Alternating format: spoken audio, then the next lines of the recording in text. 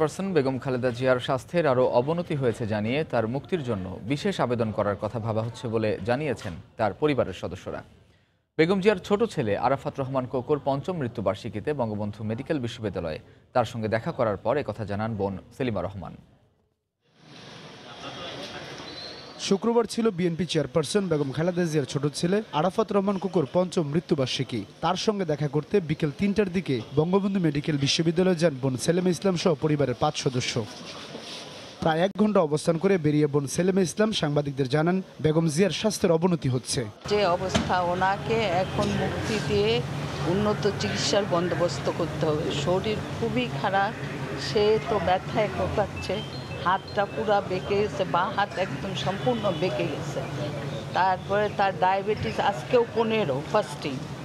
তাই এইভাবে কতদিন চলবে? বেগম খালেদা জিয়ার মুক্তির জন্য বিশেষ আবেদনের কথা পরিবার ভাবছে বলেও জানান সেলিমা ইসলাম।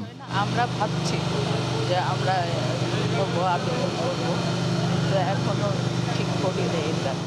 ২০১৮ সালের ৮ ফেব্রুয়ারি থেকে জিয়া অরফানেজ ট্রাস্ট দুর্নীতি মামলায় কারাভোগ করছেন বেগম জিয়া। তার স্বাস্থ্যের অবনতি ঘটলে গত বছরের ১ এপ্রিল থেকে হাসপাতালে চিকিৎসাধীন আছেন তিনি। সাদাত রহমতুল্লাহ, সময় সংবাদ, ঢাকা।